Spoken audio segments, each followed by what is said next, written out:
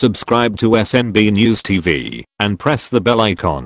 नमस्कार दोस्तों, आज हम आपको इंडिया के टॉप 5 सबसे महंगे न्यूज एंकर्स के बारे में बताने वाले हैं।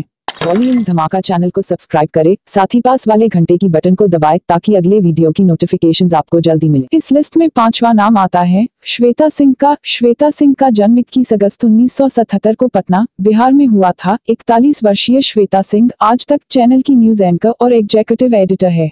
इससे पहले श्वेता जी न्यूज और सहारा में कार्य करती थी। श्वेता सिंह को 2013 में बेस्ट एंकर का अवार्ड भी मिला है। जानकारी के मुताबिक यह हर महीने के 8 से 9 लाख रुपए यानी सालाना 1 करोड़ तक कमाती है। दूसरा नाम आता है अंजना ओम कश्यप का। अंजना ओम कश्यप का जन्म 12 जून 1975 को रांची, झारखंड में हुआ था। 43 वर्ष की अंजना आज तक चैनल की न्यूज एंकर और जर्नलिस्ट है। यह भी हर महीने के 8 से 9 लाख रुपए यानी साल के 1 करोड़ रुपए कमाती है।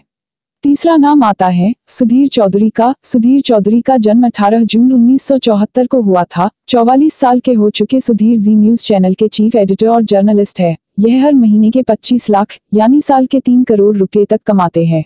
चौथा नाम आता है राजदीप सरदेसाई का। राजदीप सरदेसाई का जन्म 24 मई 1965 को अहमदाबाद, गुजरात में हुआ था। इनकी उम्र 53 साल है। यह इंडिया टुडे ग्रुप के कंसल्टिंग एडिटर है। इनकी हर महीने की कमाई 85 लाख यानी 10 करोड़ 20 लाख रुपए तक सालाना होती है।